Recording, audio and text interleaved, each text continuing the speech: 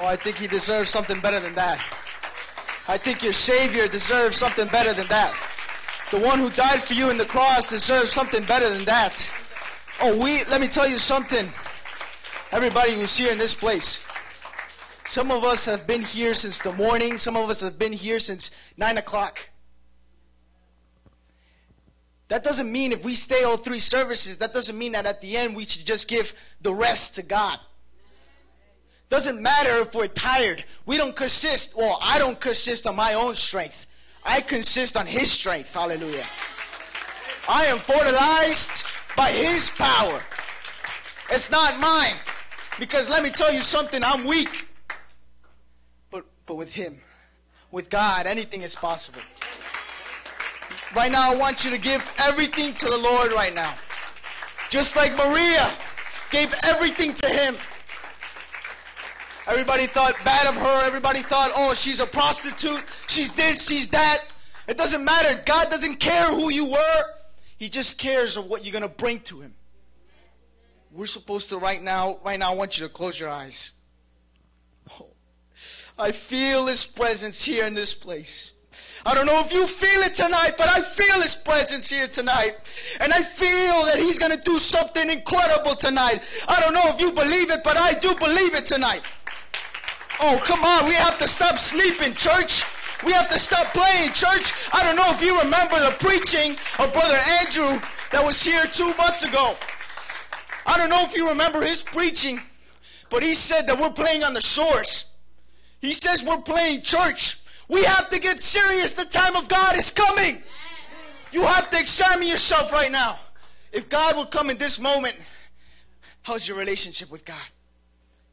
You think you would be saved? I want you to close your eyes and I want you to think about that right now. If God comes for His people tonight, will you be one of them? Or will you stay? Because God offers eternal. God offers eternal life and salvation, while the world offers condemnation. You have to think, if God comes for His people, how is your relationship with God right now? Is your relationship strong? Right now, let's pray. Because I think we need some prayer. I think we need some prayer. Hallelujah. We need something to happen tonight. We need something to happen tonight. We need to tell God right now, God, descend from your throne right now. Descend, Jesus Christ, from your throne and pour down your glory upon this place. Because we right now, oh, some of us have spiritual diseases. That's what I'm going to preach about tonight. Spiritual diseases that interrupts the relationship between us and God. Diseases the devil puts so we can be lazy. So we can be lazy in the things of God. So we stop reading the Bible. So we stop praying. So we get lazy to come to church. Well, that's going to stop tonight because the healer is here tonight. Oh, come on, come on, come on. Let's go, oh, Jesus Christ. I want everybody to put your hands up right now. Oh, there's healing tonight. Jesus is here tonight. I don't know if you believe it, but I feel Him tonight. Hallelujah. I don't know if you're feeling Him tonight. Oh, I don't know if you're insensitive. I don't know if you lost all your sensibility. But I still have it, and I still feel Him. I still feel Him. I still feel Him in my heart. He's moving, hallelujah. He wants to tell His people, I am the healer. He wants to tell His people, oh, yes, Lord, yes, Lord, yes, Lord. Oh, Jesus Christ, we're here right now. Oh, come on, let's pray, youth. Let's pray, youth. Let's pray, youth. We have not come to this hour to play church. We have not come to this hour to do just some other service. No, we have to give God everything we have. Oh, it doesn't matter if we're weary. It doesn't matter if we're tired. That's the devil. That's the devil putting things in your mind that you want to go home, that you're tired, that you're lazy. Right now, I declare the devil out of our lives in the name of Jesus. I declare the devil be under our feet in the name of Jesus. Oh, yes, yes, yes. Come on, youth. Oh, we need a revival in this place. Just like Sister Charibel. Oh, she said we need a revival in this place. Yes, we do need a revival in this place. Oh, Jesus Christ. I know you don't deserve this, Lord. I know you don't deserve this, Lord. I know you don't deserve this, Lord. Oh, Jesus Christ, right now here. Oh, we're here in your presence, Lord. Oh, may you move inside of us, Jesus. May you move in this congregation right now. May you move in this prayer. May you move in this service. Hallelujah. Because you are here tonight. Oh, yes, yes, yes, Lord. Give him another round of applause. Hallelujah.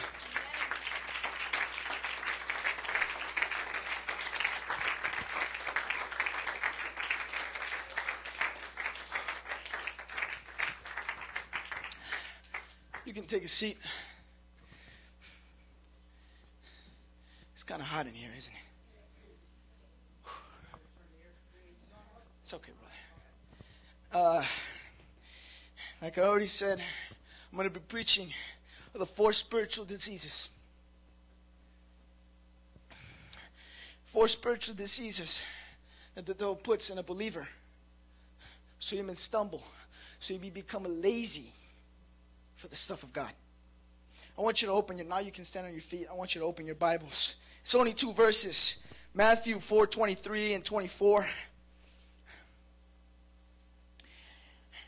Keep your Bibles open because we're gonna be with the Bible the whole night. Hallelujah. Hallelujah. Hallelujah. Something amazing is gonna happen tonight. Oh yes, yes. I feel him. I feel him. I'm shaking because his presence is here tonight. We must fear the Lord. Hallelujah. We must fear him. Yes, Lord. Yes, Lord. Matthew 4:23. Oh, hallelujah.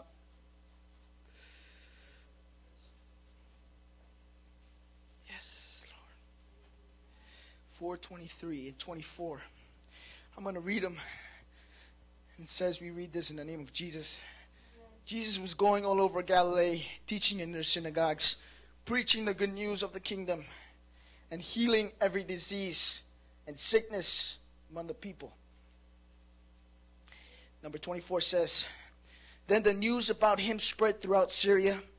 So they brought to him all those who were afflicted, those suffering from various diseases and intense pains, the demon-possessed, the epileptics and the paralytics, and he healed them. And he healed them. He healed the afflicted. He healed those suffering from various diseases. He healed those suffering from intense pains. He healed the demon-possessed. He healed the epileptics. I don't know if you're hearing me right now. He healed the paralytics. I want you to... Yes. Oh, come on. You can give him something better than that.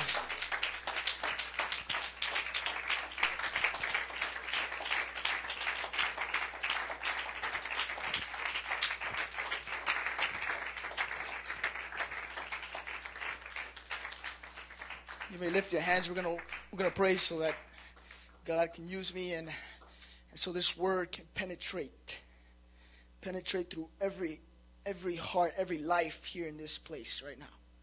Let's pray. Jesus Christ, right now, this is your people right now. Oh Lord, I'm right here. Jesus, please use me. Anoint me, Jesus Christ, with your spirit right now. I feel you in this place, Lord. I feel your presence in this place. I feel your spirit in this place, Jesus Christ. And right now I'm asking you, Lord, please prepare, Jesus Christ, this congregation, hallelujah, for what they're going to hear tonight, Jesus Christ. Oh, because sometimes we come here with problems, but right now I want you, Lord, to take away each distraction, Jesus Christ. Oh, so we may not think what's going to happen tomorrow, but we focus on what is now, hallelujah. Oh, please, Lord, use me and make this, Jesus Christ, and descend from your throne, hallelujah, and pour down your glory upon this place. Amen, amen, amen. Hallelujah. You may take a seat. Be comfortable. The 4 spiritual diseases. Not only in this world are there diseases or sicknesses in the flesh, but also in the spirit. Their objective is to interrupt the relationship between the believer and God. to be a barrier between you and the flowing of His presence in your life. Each disease has its different purpose and its different symptom. It makes obstacles for you not to come to church. It makes excuses for you not to connect with God spiritually. The devil uses spiritual diseases to make the believer weary and tired to do things that are useful for their Christian life. The disease continues to become worse until you have no emotions for the things of God and your spirit dies. You stop coming to church. You stop reading the Bible. You stop praying to God. The spiritual disease can only be healed through Jesus. I think I need to say that again. The spiritual disease can only be healed through Jesus. Hallelujah. Even in church. Hallelujah, hallelujah, hallelujah. Yes, Lord.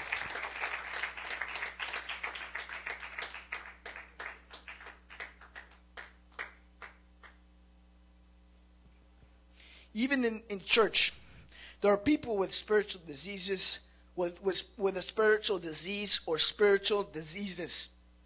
Tonight we are going to look into the 4 spiritual diseases of a believer and how to be healed by the power of Jesus. Amen? So we're going to see the 4 spiritual diseases, and all of them are in the Gospels. And like I said, a spiritual disease is mostly something that the devil puts that interrupts the relationship between you and God. There are 4 spiritual diseases, and each have their different symptoms. Each have their different things, their different purposes.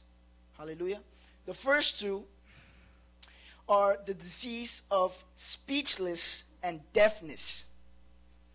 The disease of speechless is when you can't speak the word of God and you're embarrassed of the gospel of God, when you're afraid to preach or to announce the good news to the world. The second disease is the disease of deafness. It's when you don't hear God's calling or what God is trying to tell you. When you refuse to listen to leaders or have a spirit of rebellion towards them, or when you get distracted easily in the preaching and can't concentrate on what God wants to tell you. When you don't receive a word of advice from a person who is spiritually mature. I want you to open your Bibles to Mark 9:17. We're going to read from number 17 to number 29. Hallelujah. Amen, amen. Hallelujah. Mark 9:17.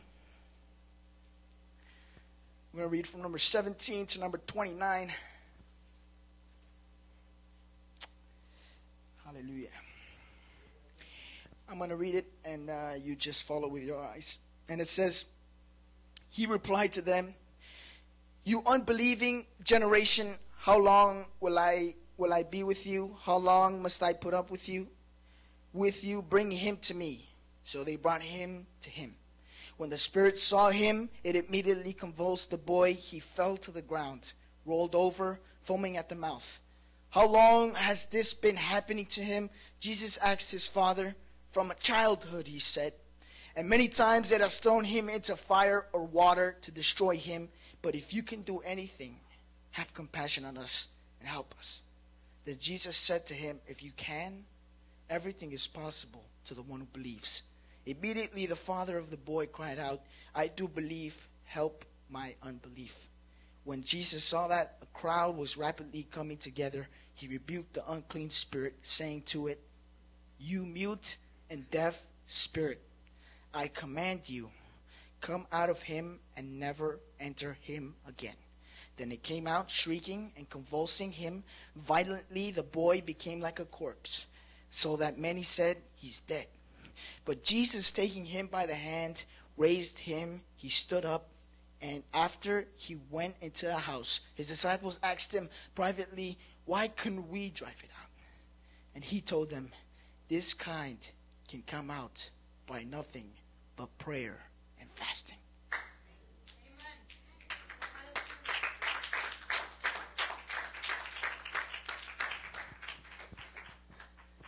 So we have a father, concerned father. He has a demon-possessed boy that has a spirit of deaf and mute. He can't speak. He can't listen. So then the Father first goes to the disciples. Disciples couldn't drive him out. And that's why God says, you unbelieving generation, how long will I be with you? How long must I put up with you? Bring him to me. Now this boy, he had a mute and a deaf spirit. Now these are two of the diseases that can happen to a believer, but not in the flesh, in the spirit. I already explained what those two diseases are. But what Jesus says at the end is how to cure it.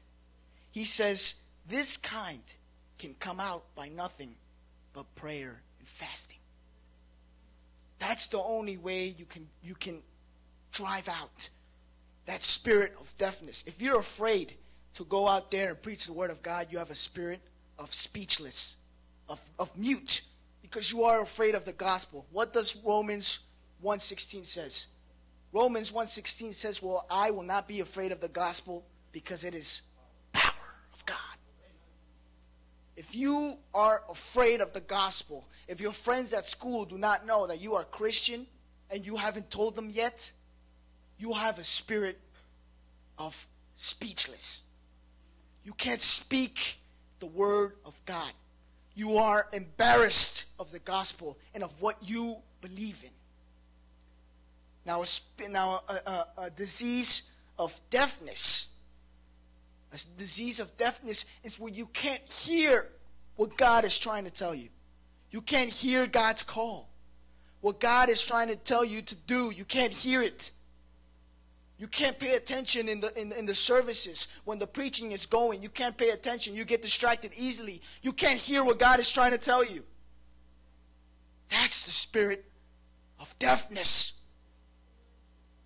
And the only way you can cure that, the only way you can cure the disease is with prayer and with fasting. Those are the first two diseases right there, off the bat. First two diseases, how you can cure them. Praying and fasting. The next disease is the third disease, and it's the disease of parallelism. The disease of parallelism is when you're lazy and inactive when it comes to the stuff of God. When you get weary by the chores of this world, and when God's time comes, we become tired to do what is necessary for spiritual growth. It's when you skip church for the mall. It's when you skip church for something else. It's when you skip reading the Bible for something else. It's when you skip prayer for doing something else. That's the disease of parallelism. When a brother tells you, brother, let's go evangelize, or a sister, let's go evangelize, and you say, no, I'm tired. I'm too tired. I've done too much today. I've done too much. That's a disease of parallelism. You don't want to do what God is asking you to do. You don't want to do the things that God wants you to do. That's the disease of parallelism. You don't want to do the stuff of God. When God asks you to do something, you stay still and you do it your way. You don't do it God's way. That's the disease of parallelism. And you can open your Bibles to Matthew 8:5-13. Disease. Now we have the three diseases. The disease of what? Speechless. The disease of what? Deafness. And the disease of parallelism. How do you cure the disease of speechless and deafness? Prayer and fasting. Prayer and fasting. Hallelujah. So Matthew 8:5-13. And we're going to read two approaches. Many people have heard of this story, but we're going to read two approaches. And I'm going to read it. And it says, when he entered Capernaum, a centurion came to him, pleading with him, Lord, my servant is lying at home, paralyzed, in terrible agony. I will come and heal him. He told him, the centurion replied, I am not worthy to have you come under my roof, but only say the word, and my servant will be cured. For I too am a man under authority, having soldiers under my command. I say to this, go, and he goes, and to the another, come, and he comes, and to my slave, do this, and he does it. Hearing this, Jesus was amazed and said to those following him, I assure you, I have not found anyone in Israel with so great a faith. Tell you that many will come from east and west and recline at the table with Abraham, Isaac, Jacob in the kingdom of heaven, but the sons of the kingdom will be thrown into the outer darkness. In that place there will be weeping and gnashing of teeth. Then Jesus told the centurion, go as you have believed. Let it be done for you. And his servant was cured at that very moment. That's the first approach. Now we're going to see the second approach. And we're going to compare both approaches. The second approach is in Mark 2, 1 through 12. When you have it, you can say amen.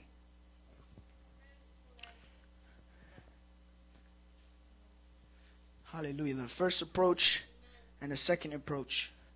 And they're very different. At the end, they have the same similarities. Yeah, they both get healed. But they're both different. And we're gonna explain it how. When he entered again to Capernaum, again after some days, it was reported that he was yet home. So many people gathered together that there was no more room, not even in the doorway. He was speaking the message to them.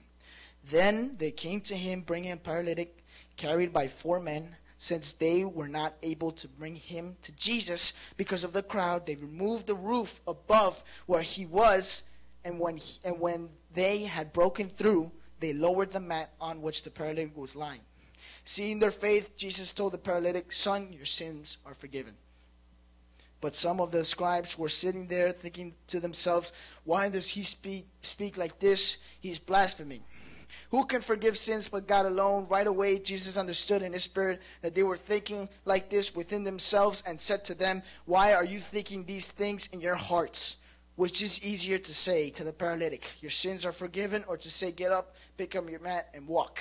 But so you may know that the Son of Man has authority on earth to forgive sins. He told the paralytic, I tell you, get up, pick up your mat, and go home. Immediately he got up, picked up the mat, went out in front of everyone. As a result, they were all astounded, gave glory to God, saying, we have never seen anything like this. So we have 2 approaches. One stood home. I think, I don't know if God is giving you that idea right now. I got it as well. When I first read this, I was like, this is powerful. One stood at home and made the centurion do what he had to do. One stood at home and told the centurion and made the centurion do what he was supposed to do. He was supposed to come to Jesus and demonstrate his faith so he can be healed. But he didn't. He stayed at home. God healed the servant because the centurion's faith was so big. He healed him because of that. But this second approach, we can see how he has obstacles to come to Jesus. But it doesn't matter for this person. It doesn't matter for that person. Because even if the doorway is locked with people, even if the doorway is full of people, he comes to the roof. He finds another way to come to Jesus. So we have 2 approaches here. One stays at home. Sometimes we get tired, we stay at home. Sometimes we have problems, and that's why we stay home. And we tell, you know what, Mom? In the service of prayer on Tuesdays, maybe we tell our mom, hey, Mom, why don't you pray for me because I'm having some situations, I don't want to go to church. So your mom does the work you're supposed to do. Your dad does the work you're supposed to do. But there's some that come, even if they're sick, even if many situations are passing through their minds, they just pass through that obstacle. They just pass through those things they've been passing, and that's how you get cured. That's how you get cured. As we see in these 2 passages, there were 2 approaches. One didn't have faith, stayed home, and let the centurion go do what the servant had to do. While the other had faith and took the necessary risk he needed to take to receive healing. How can we apply this to our lives? Sometimes that we have problems or situations, we stay home thinking God will resolve them. Instead of coming to Jesus and having faith and knowing that He can resolve any situation. The disease of parallelism. That's one example of the disease of parallelism. That we stay at home, lazy. Stay at home instead of coming to church. Or just coming to church for other reasons if it's not God. If you're coming to church because of friends, you are a paralytic. If you come into church because of your parents, you have a disease of paralytic. And let me tell you something, the healer is here tonight. Hallelujah, hallelujah, hallelujah, hallelujah. The healer is here tonight. If you have a spirit of deafness, if you have a spirit of speechless, if you can't preach to your friends when they're necessary, when it's necessary, you have a disease. And right now, the one who cures the disease is here tonight. Oh, that was powerful. Hallelujah. The one who cures is here tonight. The one who cures is here tonight. Hallelujah. Then we have to tell God tonight, God, transform me, renew me, Jesus Christ. Oh, cure me from that disease that I've been having. Because that disease, hallelujah, it interrupts the relationship we have with God. And if we don't have a good relationship with God, we're not going anywhere. We're going to stay here. Oh, hallelujah. The fourth disease and the last disease, I'm not going to take much of your time. The disease of blindness. And this one is just amazing. The disease of blindness is when you have no spiritual vision. You can't see what God has prepared for this church and for His people. You see things negatively. I told this to Brother Christian and Brother Josue, that because of us setting the example, youth in Philadelphia and youth in Queens are already starting English ministries. Oh, you can get a round of applause. Just because we started it. We started it. Now let me ask you something. Are we going to be the first to quit? No. How does that look? If we started it, if we gave examples to the other church and we're the first to quit. Some people said in the beginning they had no vision. When Brother Anthony said, oh, we're doing English ministries, some people said, well, it's not going to last 3 months. It's not going to last 2 months. The parents are going to start complaining because their sons are going too late at home. That's lack of vision. That's the disease of blindness. You don't have decision. You can't see what God has for you. You can't see what God wants you to have. You can't see the bigger picture. You keep thinking small. You keep thinking negatively. So I want you to turn your Bibles to John 9, 1 through 11. And this is just powerful. This is powerful here in this place. Hallelujah. He is here. He's going to heal someone tonight. Yes. Yes. Oh, hallelujah. John 9, 1 through 11. I'm going to read it. And it says, as he was passing by, he saw a man blind from birth. His disciples questioned him, Rabbi, who sinned, this man or his disciples? This man or his parents, that he was born blind. Neither this man nor his parents sinned, Jesus answered. This came about so that God's work might be displayed in him. We must do the works of him who sent me while it is day. Night is coming, and when no one can work, as long as I am in the world, I am light of the world. After he said these things, he spit on the ground, made some mud from the saliva, spread the mud on his eyes. Go, he told them. Wash in the pool of Siloam, which means sent. So he left, washed, came back seeing. His neighbors and those who formerly had seen him as a beggar said, isn't this the man who sat begging? Some said, he's the one. No, others were saying, but he looks like him. He kept saying, I am the one. Therefore they asked him, then how were your eyes opened? He answered, the man called Jesus made mud, spread it on my eyes, and told me, go to the Siloam and wash. So when I went and washed, I received sight. Sometimes, well, when I was reading this, I was asking God, why did you spit on mud and put it on his eyes? It's symbolism. What is mud? Mud is part of this world.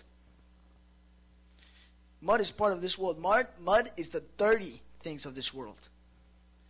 When we don't have vision, when we have the disease of blindness, that means we have been seeing the things we're not supposed to be seeing. We have the dirt of the world in our eyes, and that's preventing us from seeing spiritually.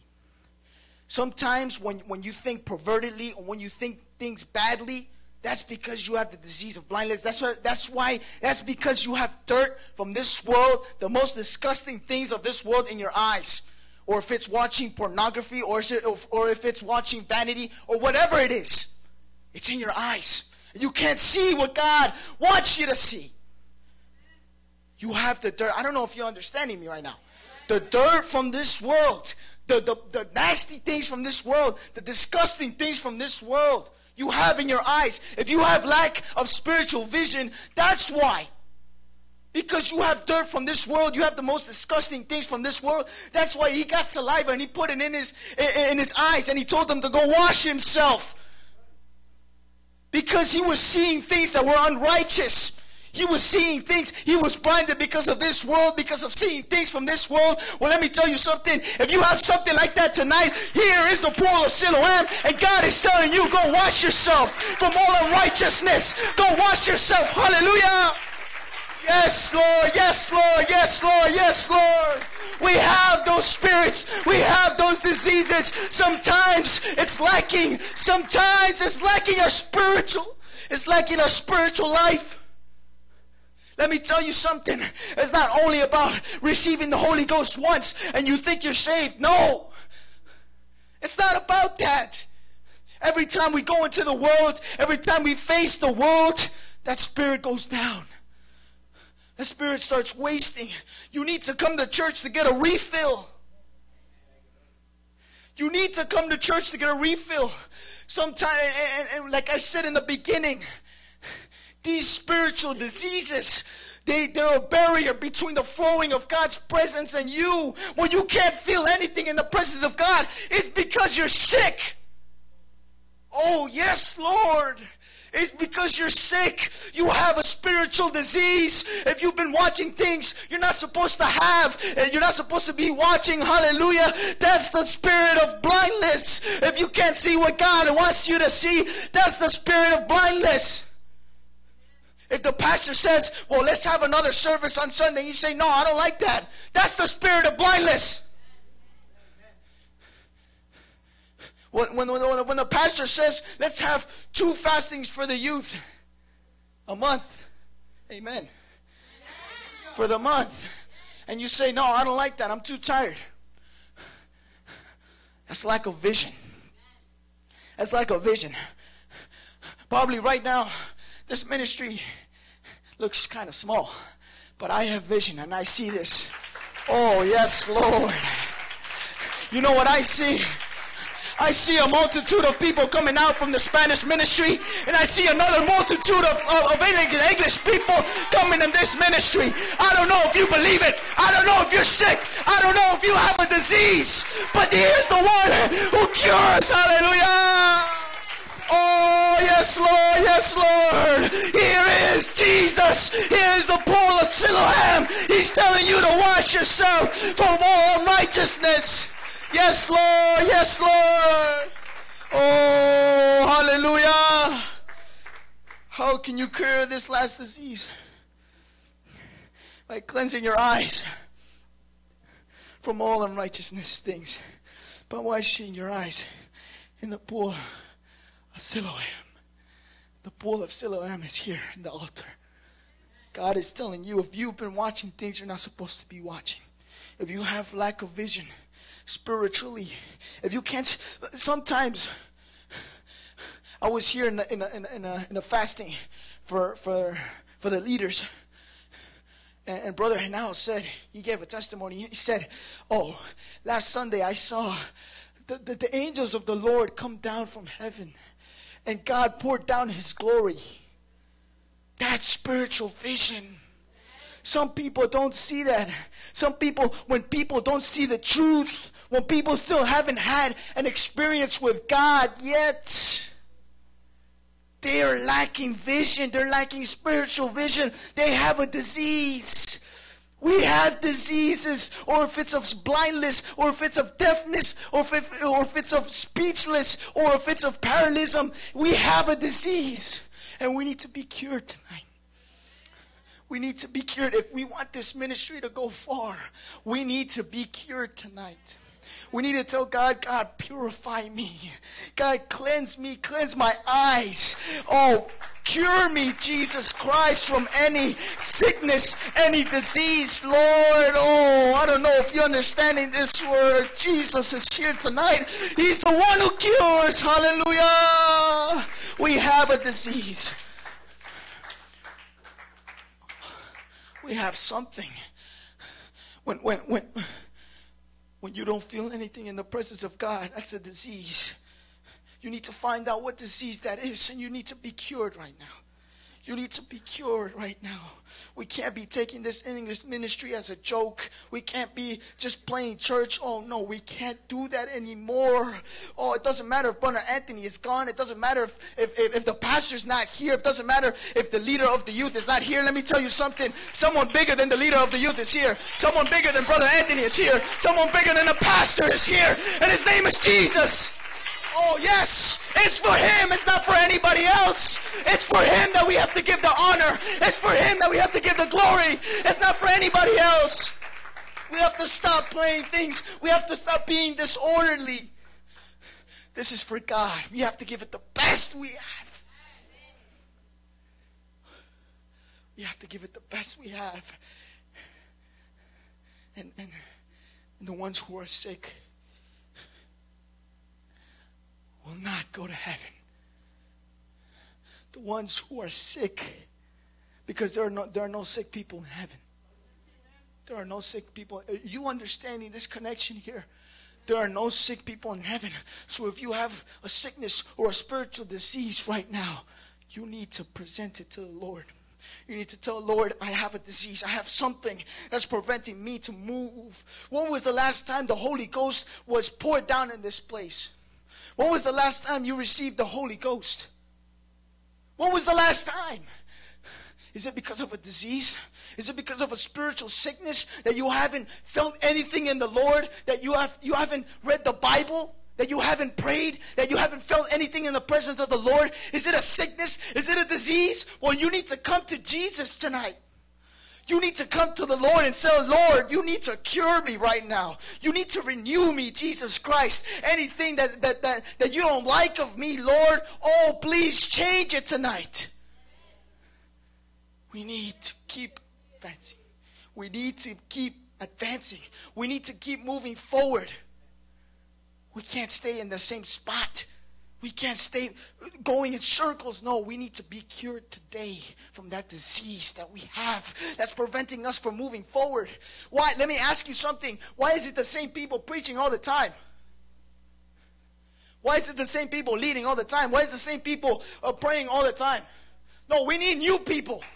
We need people to raise right now. I don't know if it's a disease, but right now that's going to change in the name of Jesus. I don't know if that's a disease. I don't know if that's a sickness, but that's going to change in the name of Jesus. Right now, get on your feet. Oh, there's something amazing is going to happen tonight. I want you to close your eyes. I want you to lift your hands right now. Oh, we have something. We have something that God doesn't like. We have something that's preventing us. I don't know if it's when we went into school.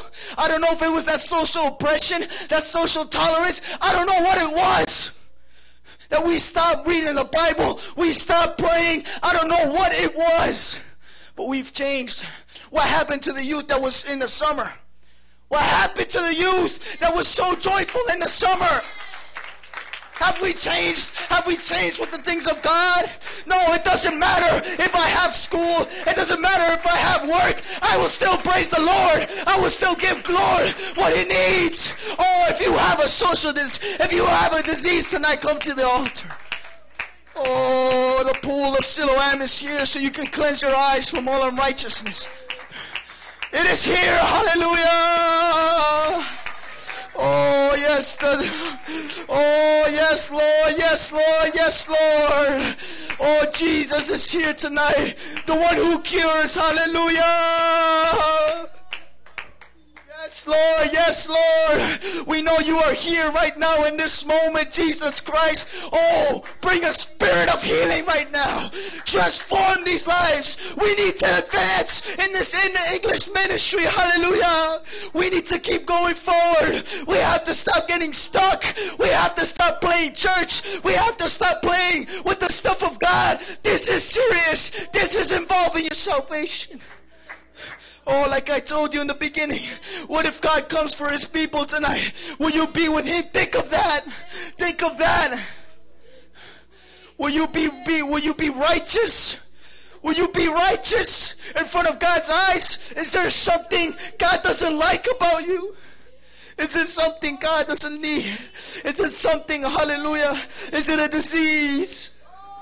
If it's a disease of blindness, if it's a disease of paralysm, if it's a disease of deafness, if it's a disease, hallelujah, of speechless, if you're afraid to speak to your friends, if you're afraid to speak to your friends about God, you have a disease. If you're afraid, if you don't want to come to church, if you're being lazy to come to church, if you only come, 2 days a week, you're being lazy. You have a spirit of paralysm. God needs to cure that right now. God needs to do something about that right now. If you've changed, if you're not the same you were a few weeks ago, God needs to change that right now. God needs to cure you right now.